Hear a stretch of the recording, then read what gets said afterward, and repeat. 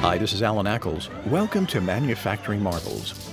Whether they're flying high above the battlefield, providing surveillance for public gatherings, or inspecting infrastructure, drones have become an invaluable tool with limitless applications.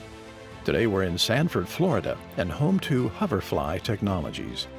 Hoverfly Technologies is revolutionizing the government and commercial markets with mobile, persistent, and ruggedized tethered drones. By connecting their drones to a ground station with a tether, Hoverfly drones can remain in the air indefinitely. These innovative drones are providing broadband communications extension along with surveillance and targeting while integrated on ground combat vehicles. Hoverfly systems are designed to be easily integrated onto a broad range of vehicles and can carry a wide variety of payloads. It's a multi-mission platform that can make advanced payloads even better by getting them above the tree line. These include network radios, surveillance cameras, counter-unmanned aircraft systems, and electronic warfare payloads.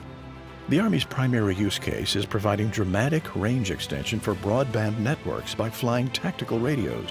With a simple press of a button, Hoverfly drones provide a rapidly repositionable antenna up to 200 feet in less than 2 minutes. The Army's next use case is integration on robotic vehicles, providing a greater see and sense capability and extending the range of ground robots and free-flying small UAS.